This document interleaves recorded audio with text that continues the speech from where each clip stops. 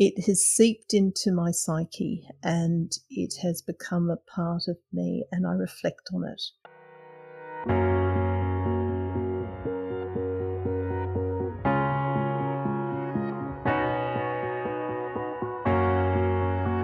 Welcome to Tales with the Sales, where we discuss stories that matter because you are living one. I'm your host, Jane DeSales. I'm a writer, poet, and storyteller. It is my pleasure to introduce you to authors as we explore how fiction impacts our lives and culture. My guest today is Annette Young. She has dabbled in the visual and performing arts throughout her life. In addition to being a writer, she is also an accomplished pianist and an aspiring, but out of practice violinist. Her debut novel, A Distant Prospect, won Best Fiction from Catholic Reads in 2018. The following year, By Violence Unavenged, won Best Historical Fiction from Catholic Reads. No doubt her studies in literature, history, and philosophy have aided her in her quality historical fiction novels.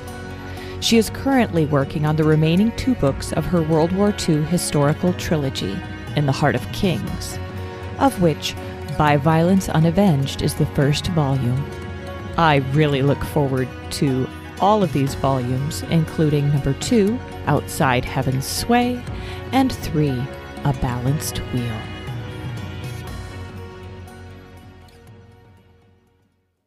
Hi, today we have with us Annette Young, and I am just so excited to hear what you've brought for us today, and surprise, surprise, it's not fiction today, it's a poem. The poem is by W.B. Yeats, and it's Ed Wishes for the Cloths of Heaven.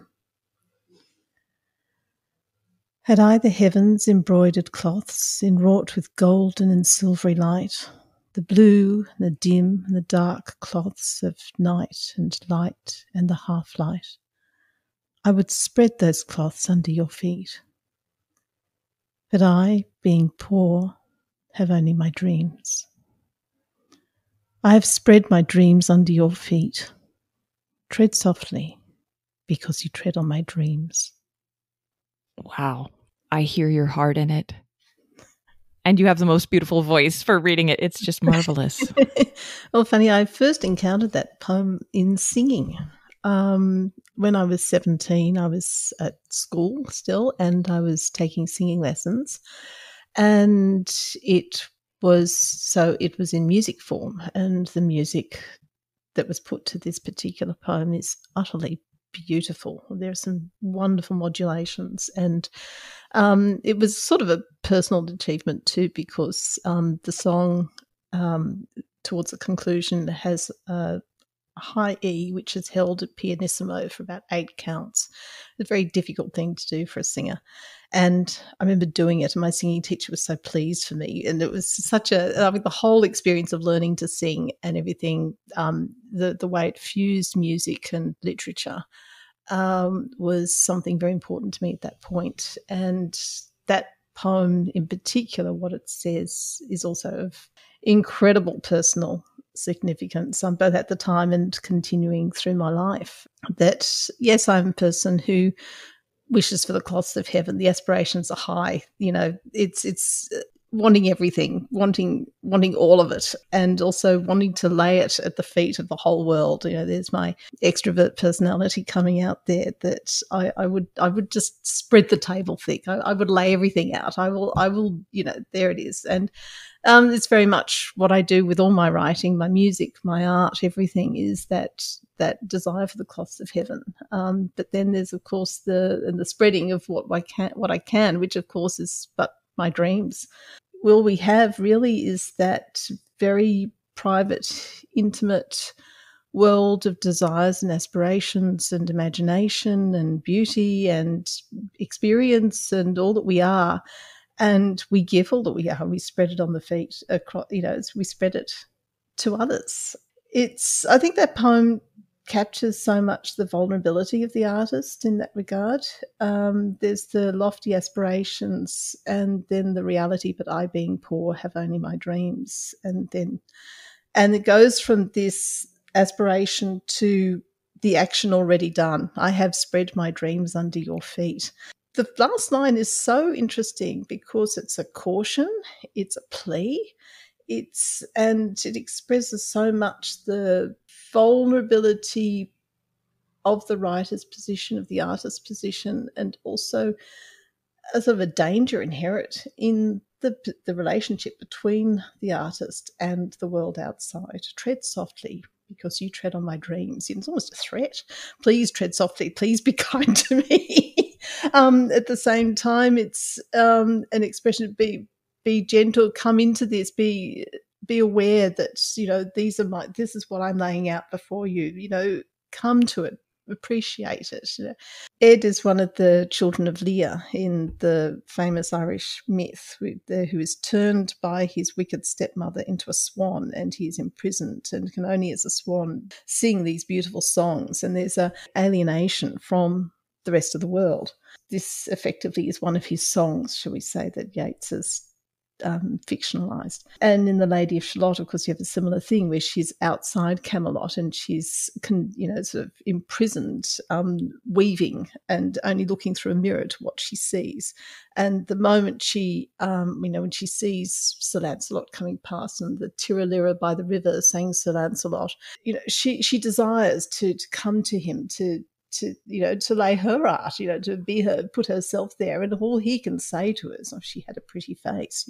He didn't tread softly on her dreams by any means. And I think both poems really capture the vulnerable nature of art and its relationship with the world, and the whole thing of the person and our gifts. Because the other thing is the gift that is inherent in this, laying one's dreams before before the world, that ties in very much with John Paul II's theology of the body is captured in Love and Responsibility, the nature of the person and our personhood as a gift, what constitutes us as people and what I as a person bring to the world, and that act of love, of the giving of oneself. And there's the writer's art, the writer's craft, the work of any artist is that gift of self, that is so profound. And life-giving. Yes. And I absolutely love the way you've tied theology of the body to creative pursuits, and that your creative pursuits are tied to your created identity. Well, I think also as a writer, especially when you're writing fiction, is the creation of character, and those characters are persons, and they have to have a very full and rich personhood. And that, look, when I read Love and Responsibility, which is some years ago now, it just had such a profound effect on me, and that sense of the subjective objective, or the objective subjective, I should say, the self as an object, as an objective entity. So therefore, looking at the person in all its personhood is an important job of the writer, shall we say, to do, and to do well. Well, and I wonder if, I actually don't wonder, I'm pretty sure that John Paul II, if he was listening in on this conversation, would say, well, of course I meant that. I was in theater. I was an actor. I know all about creating a character. Yeah. Yes. That's just so beautiful. And it's so true. And that's the thing I've learned about writing fiction myself, is these characters are real. Oh, yes. To the point of being a pain in the rear sometimes. Absolutely. Yes. Yes. But it's in that realness that it makes the story matter. Yes. That character, because that's what we identify with. And I wish some modern screenplay writers understood this, that it can't all be chase scenes and gunfire and what have you. Yes, action's part of the job, but character must direct action. Very interesting film we saw the other night, actually. I'm just trying to think. It's about Vietnam vets, and the way in which they looked at survivor complex in that was so good. So good. Now I can't even remember the title of the film, but if it comes to my mind, I'll probably shout it out later on. But. Oh, perfect. That's what I would do. Perfect. I'm glad we're on the same page. Well, and I think personifying those experiences, is what gives more empathy. It gives more empathy and compassion to our society to actually be able to put ourselves in other people's shoes. Yes. Yes.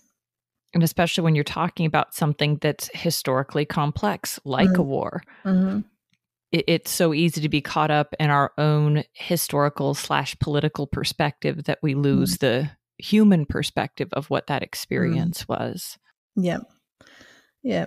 Well, it was said, I think it was a Russian literary analyst by the name of Mikhail Bakhtin, who talks about the novel as being a play of voices, that there's what he calls a dialogic interplay of different voices that all combine to convey the main idea and the themes in that story. And with the result that when you're writing, this whole thing of dissecting the novel into its various voices and making those voices come alive in characters, that they take a body and they are expressing a whole, array of ideas, conflicting, compatible, and so forth. And it's this combination of ideas that comes together to make the whole that the novel is. And so you have such a unique opportunity to present things from multiple perspectives,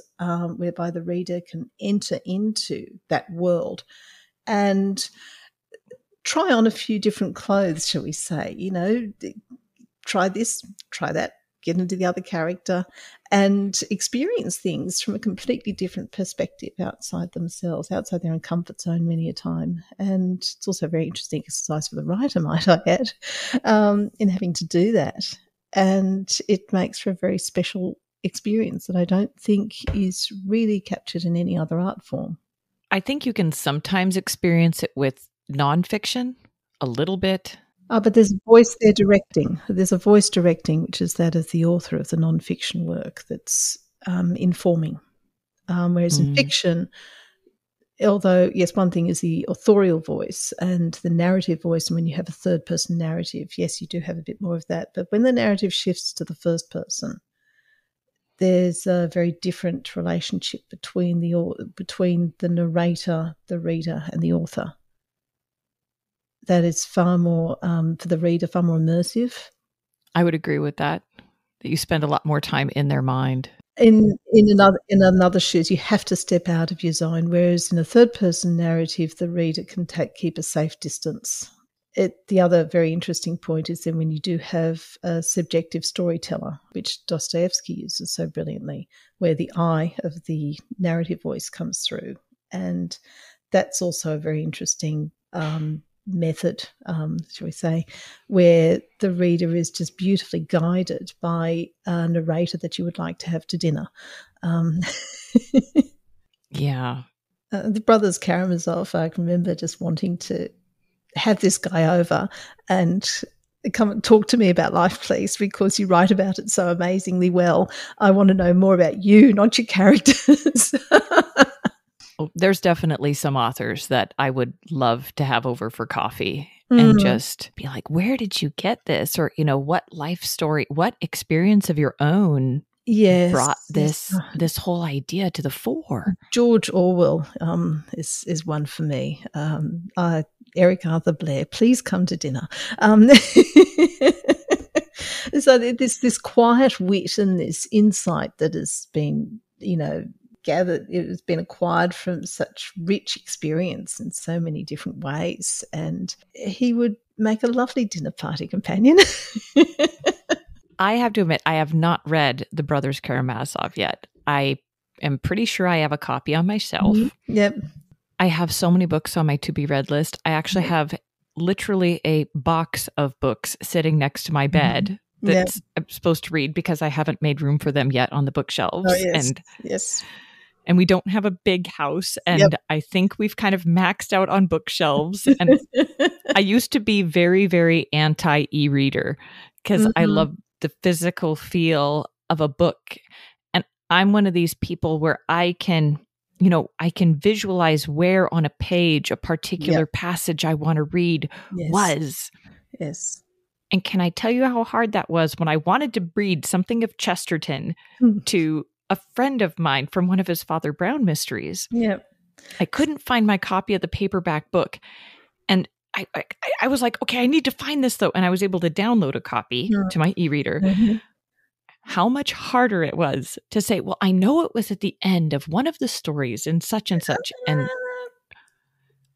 you can't flip nearly as easily. Yes, I have a funny story about similar sort of situation, which was when my husband and I were on our honeymoon and we went to Italy, and we stayed in a B&B in Florence, and it happened to be run by an Australian, and it was full of books in English, and it was probably about 2 weeks into our honeymoon, and we were quite welcome to have to be able to read and sit in bed for long hours reading books. And one book I picked up was a crime story by about Dalgleish by P.D. James, and I had to abandon it at page 137 because we left the B&B and I wasn't going to the book, so I dutifully left it back on its shelf.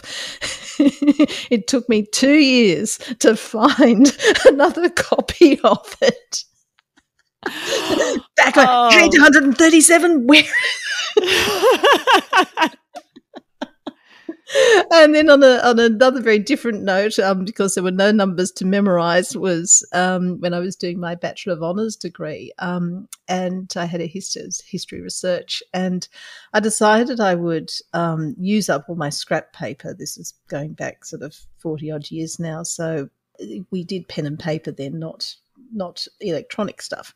And so I was using up all my scrap paper to write my notes of, newspaper clippings on microfiche and, diary entries and all sorts of fragments that one picks up when one does history research, and had a terrible filing system. Absolutely shocking filing system. And so the only way I could remember particular excerpts from like the Illustrated Sydney News of 1856 or whatever it was on red pen on a piece of graph paper with a torn bit at the top, and there's a smudge of ink down in the right bottom corner. Oh my gosh, I love it. Found it. So I think what this might be telling us is that we're both a little visual, just a bit. Oh, I love it.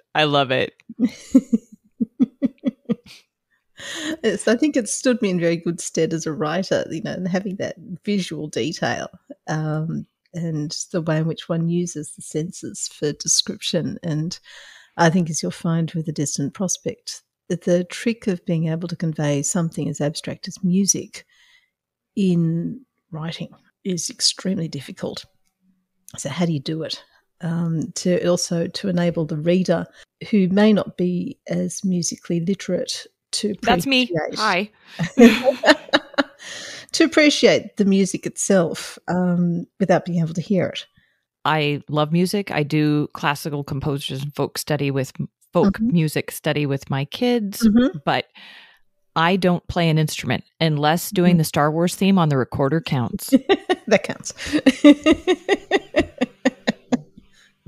But I found that the way that you do cover music in A Distant Prospect, your first novel, is really compelling because as a person who is not an instrument player, that you can still feel the relationship between the musician and their instrument, and the relationship between the instrument, the music, and the various musicians. That I can definitely feel it. So you've done a fabulous job. Oh, thank you.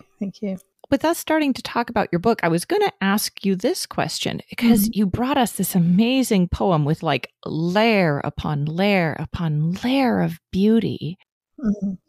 And apply it to the world and everything. And you did such an amazing job. And so I have to ask, why did you choose to write fiction? I came at fiction quite by accident. I've actually never been a writer. I avoided writing of any description at school. apart from satirical verses about school itself. I love it. I did far more music and acting in my early years, not writing. I'm a lazy sod when it comes to reading. I think it's a bit like Prince Hal in Henry V, Henry IV, Part 1, this layabout, easygoing, good for nothing, who does everything but be a prince,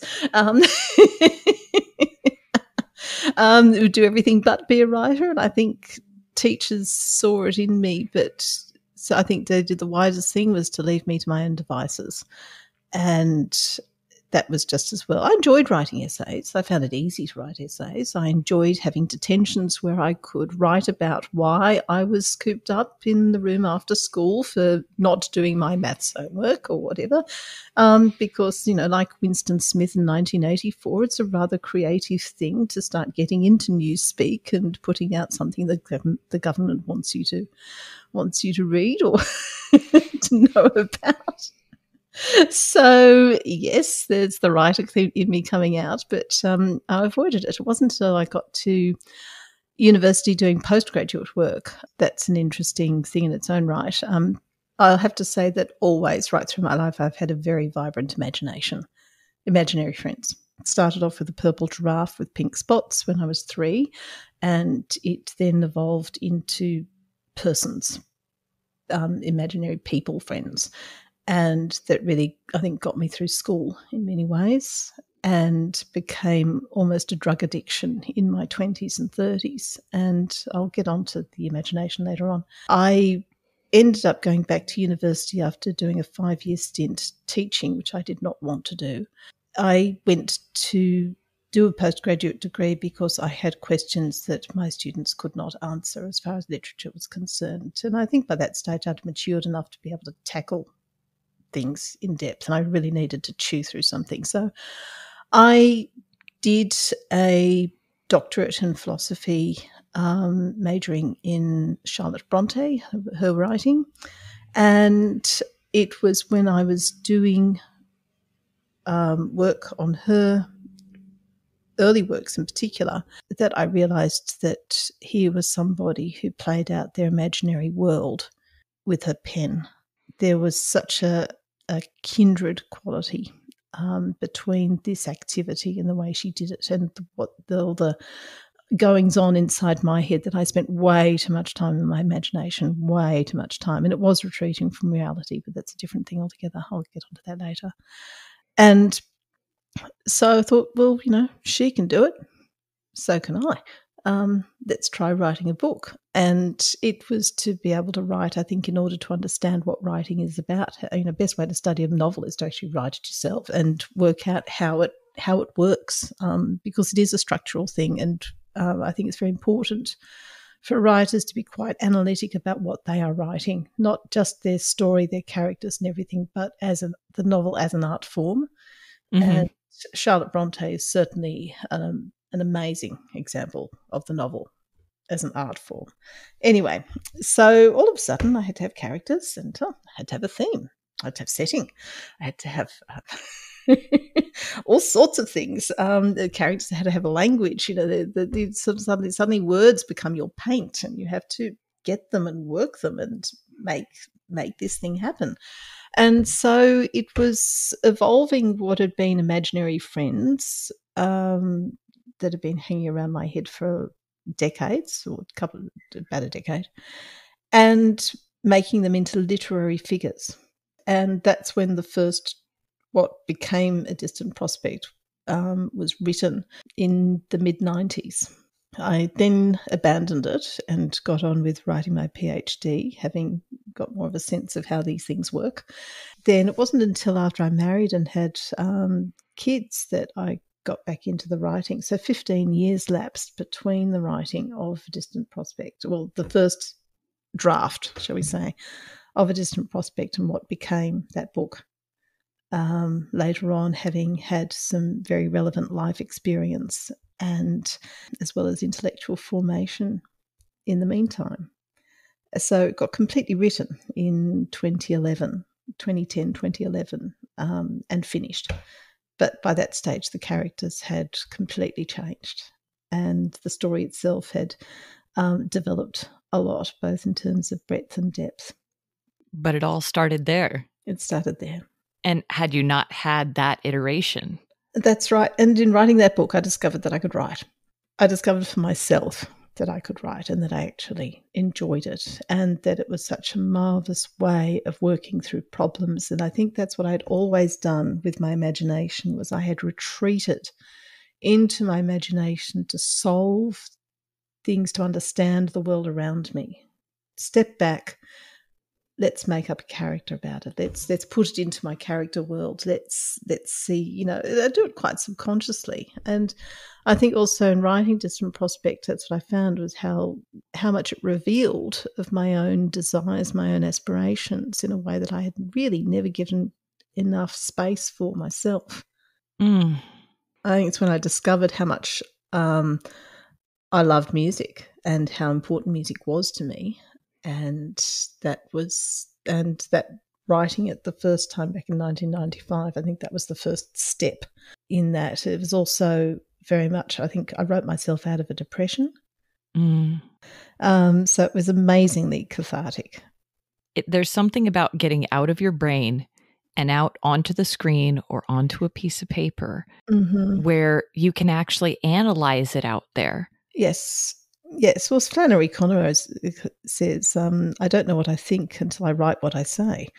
And sometimes it just takes the act of writing to know, because the thoughts are just, they're so internal. There's so many layers and layers of thought, and the connection between thought and emotion and experience and everything, the past, the present, the future. It's a complex world that we humans inhabit in our own personal space. And to come to terms with all that takes an awful lot of working through. And I mean, I found working through in characters tremendously helpful in that regard. And it's sort of become an ally, even a crutch, shall we say, in that. It's been very, very good, very satisfying.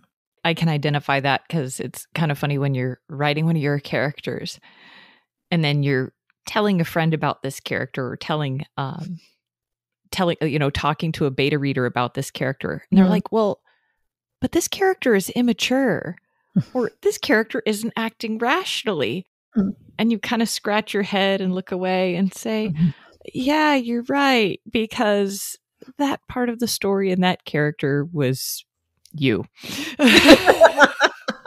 Oh dear.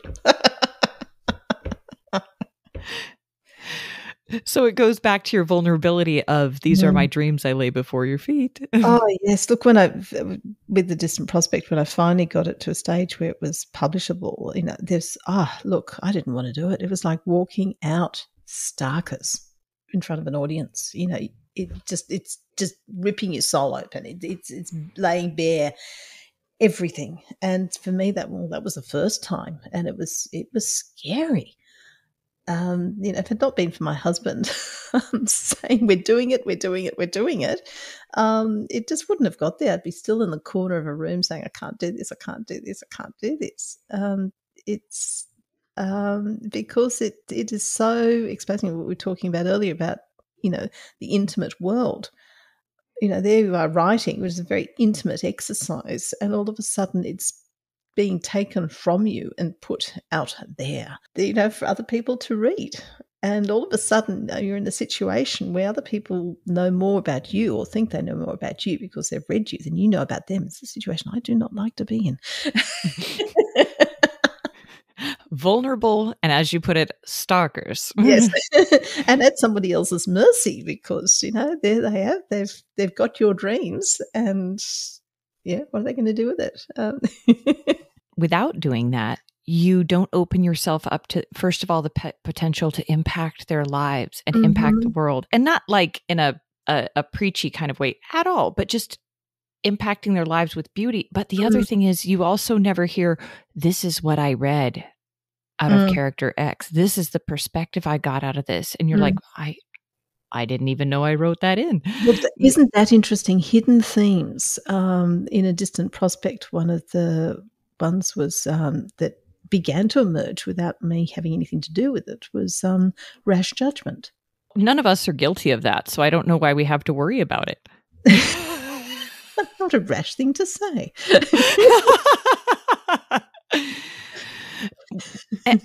And that's the thing is, and the reason that all of these hidden themes can come out is because these characters are real. And it's what I find so interesting as a writer is, the subconscious world that starts to emerge, and that often it exposes things that you just never realized were so critical in your own makeup, in your understanding of the world, in how things are and about people, and everything becomes quite surprising. And I particularly found that in writing the second book, By Violence Unavenged. Yes, these hidden themes become such an interesting way of reviewing oneself, of reviewing one situation, reviewing what one understands.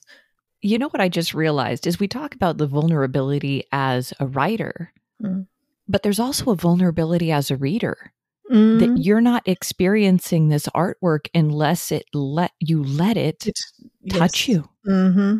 Yes, very much so. Wow, I never thought about that before. How much do I want to commit?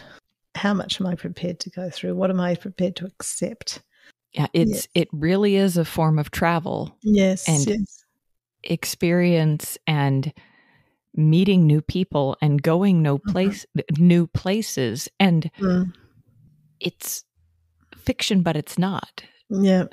I think it was an interesting thing with Distant Prospect, and when you first encounter Lucy Strawn, who is the narrator, she is somebody who's filled with her own sense of self-loathing, and it comes through in the narrative. And how much does the reader want to identify with that? Yeah, self-hate.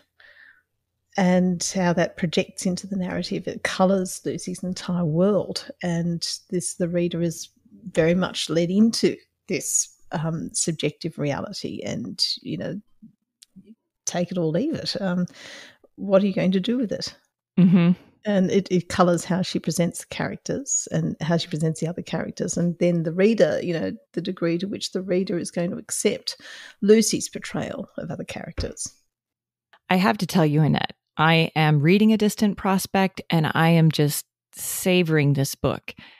And one of the things I love about it, and like you said, there's all these hidden themes, but even the very surface themes are so important to what we're facing. And I'm so grateful that we have a protagonist, a main character that struggles with a physical disability. And just for our listeners, she is a polio survivor.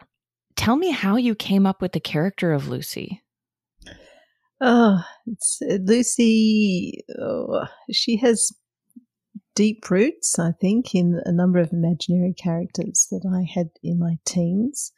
But when one has to make a literary character, a lot of things become very important. Everything has to work towards theme. Everything has to have a meaning. You can't just, hey, I'll have a disabled character, No, you can't throw it in as a token, or it's not real. Disability has no real effect, real meaning in the book.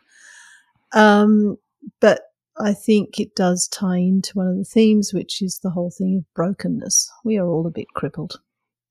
Everybody is broken in some way, and that, okay, Lucy's brokenness might be in terms of, yes, polio, and also what has happened to her that has dislodged her from her native island and sent her to Sydney, Australia. But everybody has that. I mean, in Distant Prospect, the entire society has been broken by World War I, and everybody has something that they're wrestling with inside them. And in fact, Lucy's physical brokenness, which is so visible, is what she discovers is a magnificent way of understanding others. And in a sense, her vulnerability allows for those who become her friends to show their vulnerability. In many ways, she becomes a safe space, and in that she becomes a leader. Quite in a way that is she surprises herself, actually, is what she's capable of what she is able to do. And I think with that there's a humility there, because it's so grounded on truth. It's so grounded on the reality that gives her tremendous strength. Her experiences have turned kind of into a double-edged sword, that they have both brought her to a place of isolation and pain and trying to protect herself from life. But subsequently, that when she allows the vulnerability to step in, it opens up this place of intimacy and closeness and true friendship. Yes. And, a deeper form of camaraderie. And like you're saying, that learning that as human beings, we are interdependent. Well, there's the motif of the string quartet that becomes important in the book. Lucy is a cellist, and the cello up to that point has become a means of retreat, as well as a security blanket, as well as a way to prove herself in a physical sense, because it takes an awful lot of strength to play the cello. But then it becomes a point of connection with others and with the outside world. And the string quartet is a rather interesting force, because it is it's made up of 4 very different voices which need to come together in order to be able to make music. And it's that harmony that's built on individuality that is so critical in the quartet as a medium, as well as in the relationship between the persons that form that quartet. Are you meaning to tell me that we're supposed to have friends that aren't cookie cutter images of ourselves? I think so. What? This is news to me. No, I'm kidding. No, I think that idea of harmony, that's it, is we were all created individuals. Yeah. And it's harmony based on difference, not on similarity. You can't have harmony unless you have 3 different notes or 2 different notes. If you have the same note, it's not harmony, it's unison. I'm sure there's about an hour's worth of lessons. We could just chat about that every Tuesday for a year. I'm just sitting here chewing on that idea. Here's the reason why there needs to be more than one novel. Relationships with all these different people, finding our way to play our harmony in real life through reading music. So many good things. Yay, the good things. So I don't want to give away any spoilers on this book, because people, seriously, this book, A Distant Prospect by Annette Young, is so rich, and its literary style is so beautiful, yet it's accessible, and you really get into the place and the time and the culture of this experience. I'm loving it. I highly recommend it. But it's not the only novel you have out. No. So tell me about your other historical fiction. Well, when I finished writing A Distant Prospect, I realised I could write 5 more books. Easy. And I just used 5 as a throwaway number. I could write more books. I thought Distant Prospect would be the only one. That was it. Finished, get on with my life. But there are all sorts of stories that beg to be continued. I enjoyed writing it. I really enjoyed the writing experience. And so no sooner than Distant Prospect was published, I thought, right, roll up my sleeves and I'm going to write more. And so the second book, which has developed into a trilogy because it's a big topic, and I will get onto that, is like a sequel to A Distant Prospect, but then it's also a work in its own right. The trilogy is In the Hearts of Kings, and the first volume of that, By Violence Unavenged, is out, and I'm writing the second and third. And it shifts from the late 1920s, which is when A Distant Prospect is set, to the 1930s and World War II. And also the characters, of course, have grown from being teenagers to adults. therefore the perspective and the attitudes and the understanding of things also shifts quite dynamically. I was rather scared about writing 1930s and World War II because you know what's coming, and I think it's a very tricky thing with regard to fiction set at that particular time. We know how it ends, but when you're writing it, you don't know that, or at least your characters don't know that, and it's a big challenge. And also, the events are horrific. I don't think humanity's ever experienced. World War One was pretty bad, but World War II globally was something extraordinary. And how you actually portray that is a big, big challenge to write about. Anyway, so the narrative actually shifts in A Distant Prospect to By Violence Unavenged. It's told through the perspective of another character. And I really enjoyed. I needed to make a shift. I needed to because also the other character had more story to tell in a more relevant way. That had to be done that way, and so it was an interesting challenge because in By Violence Unavenged, bridging from A Distant Prospect in a way to provide summaries and links and so forth to that other book, instead of just going straight out with the same narrative voice, of course, using a different narrator, therefore a different perspective. So the perspective on the characters in Distant Prospect, as told by the narrator of By Violence Unavenged, is a very different shift. So what the reader does with that, that's my game.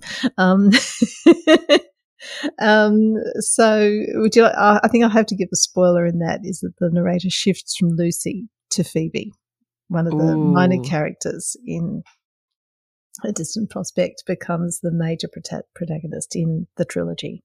Oh, I'm very interested because I have to admit, I was one of those rebels in high school that, hung out with the smokers in the parking lot. Yep. And so I identify with Phoebe in that prior part of my life. And so I'm actually really excited to read from her perspective, because I can tell you so far in the book, she's painted at somewhat sympathetic, but a very hard character. And I'm sure she becomes more sympathetic. And I know that all characters experience growth in books and things like that. Yes. And I don't dislike her, but I'm just like, I don't dislike her because, like I said, I know her. I love to hear stories narrated by imperfect characters, if that makes sense. Oh, yes. An imperfect narrative voice is wonderful. Because I think readers have to learn. I feel terribly patronizing saying this, but the narrator is not the author, and that what the narrator says is not gospel, and there's nothing better than a very scarred narrative voice to bring that forward. And it allows for more freedom of evaluation. You're not being told what to think here. As a reader, I do not like being told what to think by an authoritative or narrative voice. I get very annoyed. I will stop reading. I will throw the book away and walk off in a huff. I like to be challenged by a narrative voice that is partial, appealing, interesting, but is not telling me what to think. I'll make up my own mind. Thank you very much. Likewise, I think when I write, I think I like to be able to do that as well. I like to leave the reader free. It doesn't stop me from or my characters from saying things that they think, but there is that flexibility. There is that flexibility there. Almost a freedom. Yeah. That's nice. It just makes me think, like you were talking about love and responsibility, that love requires freedom. And so even when you're talking about a work, that you need to feel free to enjoy this. Yes. And not, this is. Yes, you must think this, and this is how it was. Well, no, it's not how it was. No history is like that. No literature is like that. The subjective world is such a fascinating reality in its own right. That's what we writers can convey so well, is a point of view. And so with all of this in mind, what is it that you hope your readers leave with after reading your books? Well, they're my aspirations, which may not necessarily translate into the reading experience. I think it's to be left to think. From my own personal experience in reading, I love to be able to immerse myself into another world, whereby I am living part of that world, and I can take that world with me when I close the covers of that book, and that world stays with me for as long as I choose to. And it comes back, it shifts in and out, and you just have this lovely point of reference once again with the experiences of characters in that book. I had an interesting experience reading Dostoevsky over the last few years, and so I read Crime and Punishment, The Idiot, and The Brothers Karamazov in succession. And it took me a long time. It had to take a long time because you're dealing with a writer of incredible density, profundity, detail in all levels, psychological detail, visual detail, everything, as well as complex stories, difficult themes dealt in complex ways. And it demanded a slow read. I would read a few pages and just put Brothers Karamazov aside and leave it for a week and come back the next week and read a little bit more. And this slow consumption of this work, I found it hard going. And at the end of it, immediately, it was like, thank goodness it's finished. I don't remember what I read. But 3 years, 4 years on from reading it, now I find I'm coming back to refer to it. It has seeped into my psyche and it has become a part of me, and I reflect on it. And yes, I was reflecting on it to a degree between reads as I was reading it, and now there's this reflective thing. I think I'm ready to go again. If I can leave that sort of imprint in readers, where the book has become part of them and it affects them one way at one point and they chew over it, or maybe they didn't like it, but then somehow it's gotten in, and you come back to it, it becomes part of you. It's part of your culture, part of your world, part of your thing. And then you go out and you do something more with that, and that's that sort of the stone in the pond effect. The stone's been dropped in the pond and then the ripples extend. There's no knowing where and how it'll go. How big the pond is depends on how big our world is, but it's that ripple effect. Yeah, if my books can have that ripple effect, I'd be pleased, but I'm just a stone that got dropped and I'm down the bottom of the pond. Well, you know what? Some lovely child will go and find it because it's a perfect round skipping stone. And those are of value. So even at the bottom of the pond, they find a place to get picked up again. I think that's important to realise as a writer, that you have absolutely no guarantee of how your work is going to be received and when any reception, if at all, is going to take place. Once again, it comes back to the tread softly because you tread on my dreams.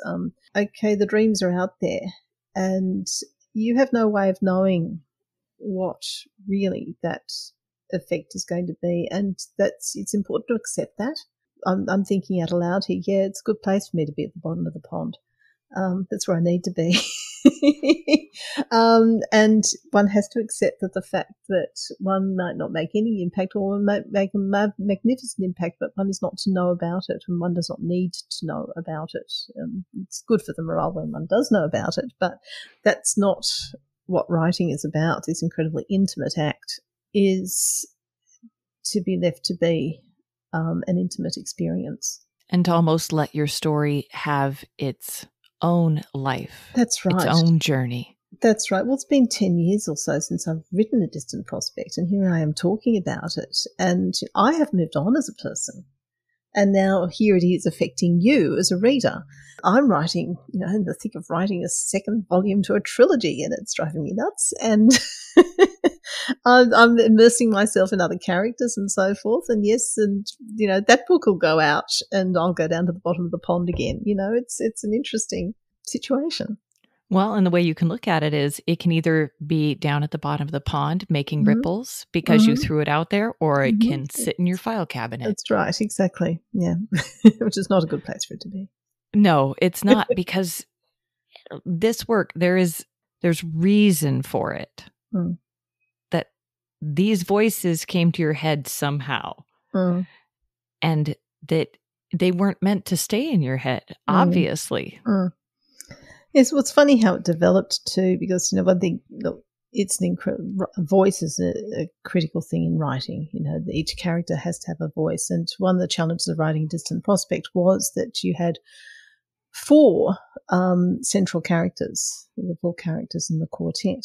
So writing dialogue with 4 people involved in it quite often without saying, and also writing in the first person. So as if you're writing in the third person, you would be able to say so-and-so said, and the other person said, but not in this. It would completely butcher the flow of the work. So it meant that each voice of each character had to be so distinct that the reader could work out who was saying what just by the diction. So crafting those voices, it did help that, for instance, Lucy speaks Irish English with an Irish accent, so therefore her particular voice was very marked. But each character does have their own diction, and to craft those voices, that interplay of voice, was a real challenge. And there, with writing, it is very much a rational, highly analytical activity, as well as being a very emotional, immediate, spontaneous activity. That one can have those characters play out in one's head, and one's writing, the keys flying over the keyboard, fingers flying over the keyboard, and you're playing out the scene and writing it down, as it's played in your imagination. But it comes to a point where you have to stop that and take a pretty hard, cold look at it and then craft it. And it's really predatory. Dissecting your own work, making it, honing it, scrapping bits, pushing everything towards that final thematic end. There's the discipline in it. The scene is not just there because it played out in your imagination. It's there for a reason. What is the reason? And this scrutiny that takes place in the writing process is a demanding one, very tricky and very rewarding in the end, I hope. Very excruciating in the process. Because you are treading on your own dreams at that point. Right, yes, that's exactly right. Yep. Yes. When people are ready to have their lives changed by this work, where should they go to look for it? A Distant Prospect is available on Amazon. That's probably the best place to find it, in Kindle as well as in hardcover and softcover. And if you're lucky enough to get the physical copy, I do love to do my covers. The covers of my books are as important as the books themselves in many ways. The cover of A Distant Prospect features a painting by an artist of the period, Grace Cossington Smith, and she did several paintings of the Sydney Harbour Bridge as it was being constructed at the time. And the bridge motif in A Distant Prospect is one of the motifs of connection between the individual and the outside world. And there are bridges inside Lucy that need to be built, and the bridge that's being built on the outside, this amazing structure of the early 1920s, mirrors the bridge that Lucy is forging between herself and her immediate surrounds. Anyway, so the bridge is important. Anyway, that's beside the point. By Violence Unavenged is also available on Amazon. So again, in Kindle as well as in hard and soft cover. It also has a beautiful cover. Fantastic. Yes, it does. And I tell you, I don't know why, but I definitely have a thing for World War I and World War II.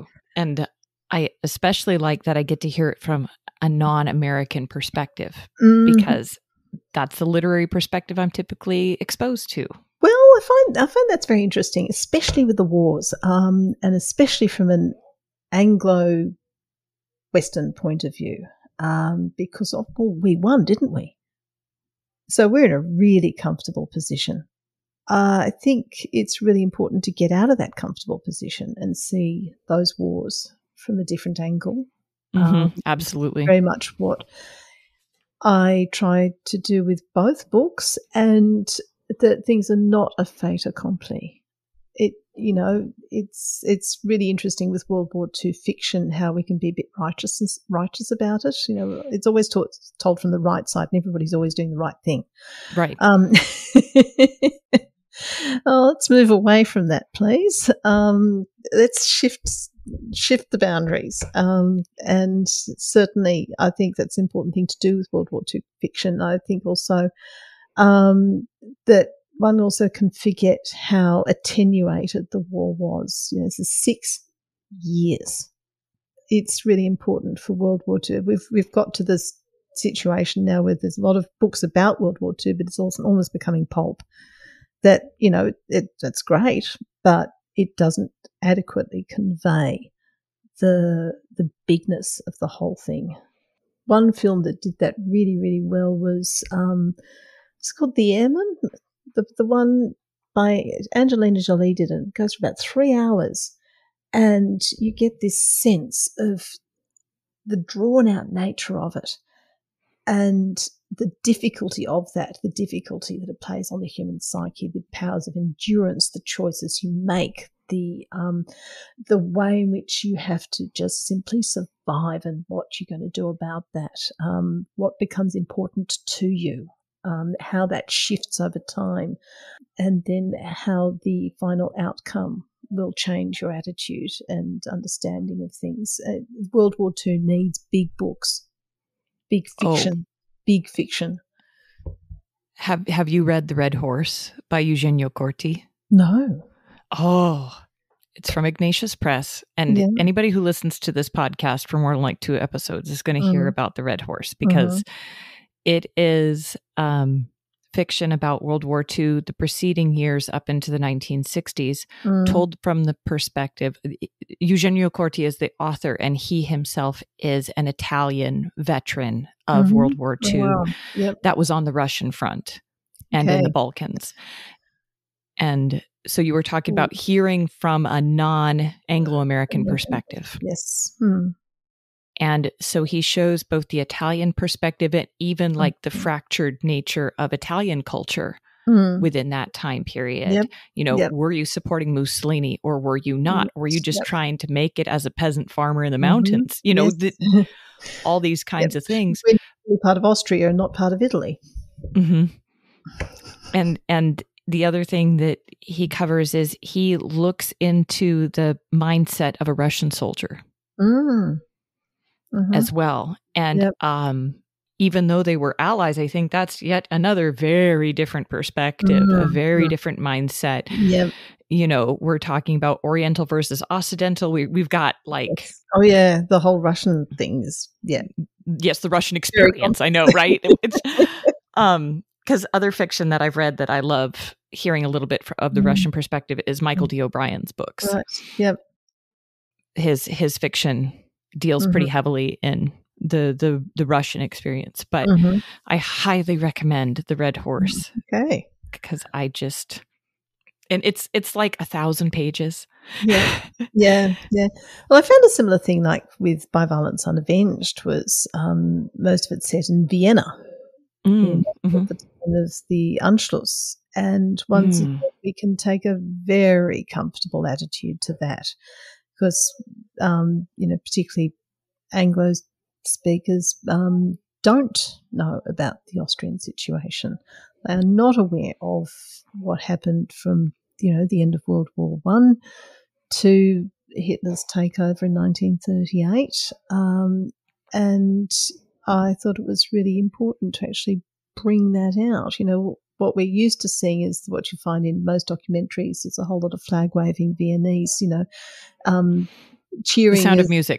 And the Sound of Music, as Hitler's tanks parade down the main streets in Vienna, not knowing what went on beforehand, and for how long, and to understand what the attitudes were around it, and also how society was, cowed into submission. And I think, particularly in this present day, it was a very interesting study in social engineering that went on there, and it was fascinating to write about. That's for sure. Particularly with what was going on when I was writing in 2016, we had the whole gay marriage debate and everything, and seeing playing outs of things like, saying yes to love is love and all the rest of it, and the tensions around that. And at that time I was actually writing about the Anschluss in Austria and the subsequent elections, and once again, it was a very interesting social experiment. There's nothing new under the sun. No. Well, I think it's time to set aside world wars for a couple minutes, and we're going to do our rando round. And I don't know if you're familiar with this, but you get to pick your dice. I've got percentile dice, and then we've got our 100 over caffeinated questions. Okay. And we get to just know a little bit more about you through this. So your choices of dice are pink with green mermaid sparkles, right, or tie-dye. I'll go pink with mermaid sparkles, please. All right, we will go pink with mermaid sparkles. It's a sparkly kind of day. Let's see where we go with this. We've got 78. How do you want to be remembered? Ooh. If I really give my ego sway, it's one of the most brilliant authors that ever lived. A humble, honest answer.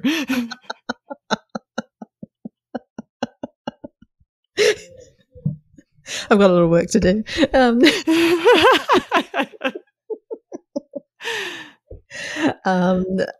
I would have to say I would love to be able to make a lasting impression. I would love to live beyond my life. I love it, because that's what art can do. Yeah, exactly. So I guess you have work to do, like you said. I do. I have a lot of hard work to do, especially when I berate myself after every book and think, oh, come on. No, you're doing marvelously. You've impacted my life. And that's all that matters, right? No. Well, let's see what else we come up with here. I've got 93. Ooh, I've been wanting to ask this question. Okay. What is your biggest kitchen fail? Happened when I was 12, and I decided I would make coconut ice. I had not had much cooking experience outside packet cakes at that point. Anyway, so pulled out this recipe and said boil the milk and sugar for 5 minutes. And being a rookie, I boiled it on high for 5 minutes. And the sugary milk boiled over the saucepan and down the sides and over the stove. And I wasn't quite sure what to do about this, but decided I thought the best thing would be to take the saucepan to the sink. And that involved going across the kitchen. So I took the saucepan with the boiling syrupy, milky substance in it from the stove to the sink, and of course it boiled over in the process. So there was now syrupy stuff all over the kitchen floor. It got tipped into the sink, and also one room was quite hot too. Anyway, I then had, of course, mop up the floor. But before I mopped up the floor, the cat came in. And the sight of the cat walking across and putting a paws in this stuff and then flicking it here and flicking it there. Oh my gosh. So you made caramel kitty print art. Yep. All right. Let's see what else we got here. 58. What is your favorite thing about writing? Oh, do we want favourite because I just love this sort of thing, or favourite because it's the most meaningful? What comes to your mind the first? Well, both things came to my mind simultaneously. I have a one-track mind, so I don't have that problem. I would say, I would say it'd be the concocting process, the research, the exploration, the tantalizing beginnings with characters, the excitement of all that. So there's the superficial favourite aspect of writing is the creative brainstorming. The deeper favourite aspect of writing would have to be the self-knowledge. That and the growth that comes as a result of that is very, very, very satisfying. To be able to write out certain aspects of private experience in a safe way and give it a voice that it would not always have is very, very satisfying. It happened for the first time in one particular character in Distant Prospect. And it was just so wonderful to be able to put so much that I had bottled up inside that particular character, and then to give them floor space in the second book. To develop an alter ego, well, it's not really an alter ego, it is actually to be able to put oneself and to put it's just to put the more intimate aspects of one's psyche in a more public way. Mm-hmm. is a lovely thing to do, and in that to grow from that. So it's not just an ego exercise, it's simply it's a growth exercise. You're teasing out your experience. Yes, and to be able to use writing in that way to understand things more. Say, like, for instance, Violence Unavenged and the trilogy that it's part of in the Hearts of Kings. It was to deal with the problem of what do you do in a situation where you have something you cannot resolve, or it's beyond your capacity to resolve, either because of your personality, because of circumstances, because persons involved are dead, because it's life is going against you. Also, it's not dependent on you to solve it. It's actually dependent on another person to resolve it.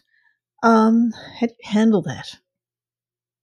And it was actually in response to a personal situation, but to be able to transfer that to another time, to another character, or another set of characters, and to work through that. And I found this most interesting because my initial response, where do you forgive, and using forgiveness as a possible resolution, has morphed into something way more complex, way more interesting, way deeper, and that has further enriched my faith, my interior life. And that's another thing I love to do with I'm writing, is to put aspects of that interior life into my writing.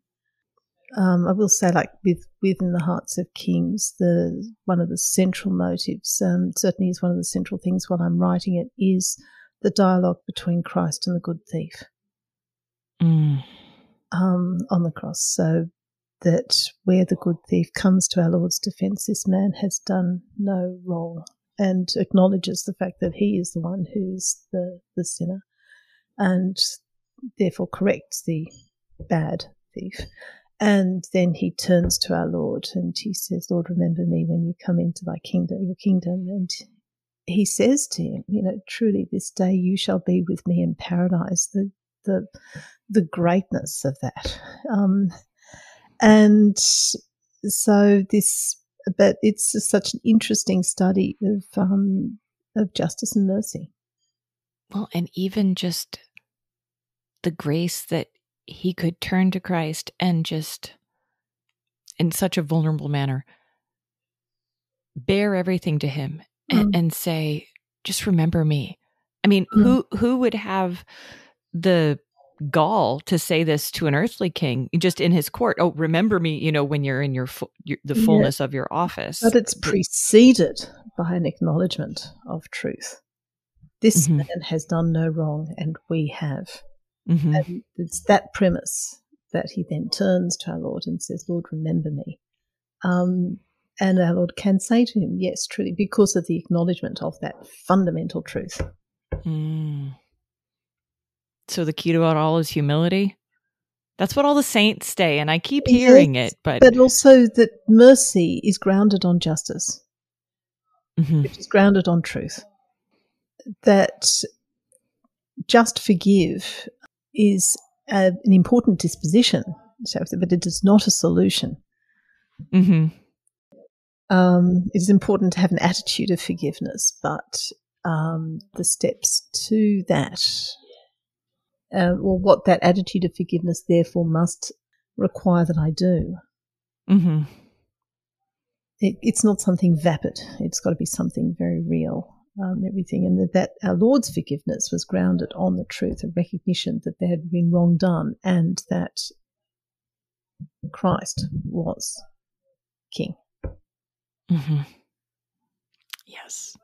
I think that leads me to my last question, which is, what gives you hope right now? What gives me hope right now? The fact that on a personal level, much has been resolved is something that has become a platform for hope, because over the past couple of decades, life hasn't been that easy, and writing was a means for hope. In fact, it's one of the themes of Distant Prospect is hope. That has shifted. That in the fact that things I thought could never been resolved have been resolved gives me grounds for the fact there is hope for further resolution. I have an interesting thing that we've just finished a very large-scale renovation of our house, which was falling to bits prior to, and the renovation has taken us 16 years to achieve. Not that the renovation process was ongoing for 16 years, but we had to live in an increasingly dilapidated house, and finally we were able to do it. Interestingly enough, we bought the house. There was a novena to St. Joseph. We prayed to St. Joseph to find a house that we could afford and so forth. And sure enough, he did it, but he found us not the house I would have expected. And anyway, this is the house we bought, and we could afford it, and it just suited us as a young family, but then it just really started to crumble. And by last year, I was practically screaming at St. Joseph, fix it. Can't do this anymore, fix it. When does it get fixed? In the year of St. Joseph. And we've just moved in, and it's just before the year of St. Joseph ends. And I thought, I haven't even thanked him yet. Oh my goodness, I'm so stupid, St. Joseph. You are so humble. You haven't even said anything to me. He never does. Thank you. So it's that sort of resolution that I think sometimes we need prayers answered in order to have hope. And there's the whole thing of, things never being answered. And, it's one of the themes of, one of Lucy's plights in A Distant Prospect is the fact that, why is everything so horrible and hopeless and everything? And how do you get out of this?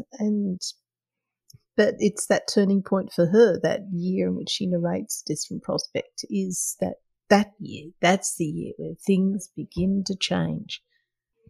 So where's the year in our lives where things begin to change, or we begin to recognize? Yeah, and there'll be many of those. Life is that process, and that ongoing towards our heavenly goal, is filled with so many of those points. And I think it's also important, I hope when one is writing, because I can tell you writing sometimes is like going through a tunnel, and you've got to go through the tunnel. You got to go and do it. You got to do it. But and coming out the other end, and since I'm in the tunnel at the moment, and in fact, one of the poems that came to mind that sort of boosted me in writing by Violence Unavenged is William Wordsworth's Resolution and Independence.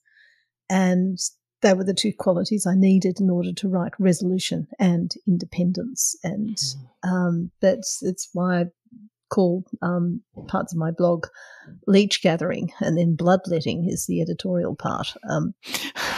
It's, of course, it's Wordsworth's experience of seeing the leech gatherer on the moor picking up all the leeches for the medicinal purposes, and painstaking and dirty and yucky process. And he sees this happening right at a time where he's going through a real downer. He's, this thing to be able to write, but then you've got the weight of all the greats behind you and wanting to be able to write something and leave a legacy, but so overwhelmed by the art of it all, and the art that has gone past, and you're not imitating. You've got to stand on your own 2 feet, and it's so hard. And he sees this guy picking the leeches up, and it's dirty work, and he's happy because he knows that it's going to provide health to the people who need it. And words, writing is like leech gathering. It's bits here and bits there, and it's a slow, painstaking, not terribly pleasant process, but there will be tremendous effects from it that one doesn't really necessarily know about. So yes, that gives me hope too, that and you just have to stand on your own 2 feet and write your book. And what a great note to end on, that we have to write our book and then throw it into the pond. And Annette, I just want to thank you so much for joining us today. This has been a fantastic time. Oh, thank you, Jane. It's been wonderful to talk, and I don't have many opportunities to talk about writing, and this has been lovely to be able to give that particular voice to it. It's wonderful. Thank you very much. You're welcome. If you enjoyed listening to this conversation, click on the follow button for more tales every other Tuesday. And in the meantime, read stories that matter because you are living one.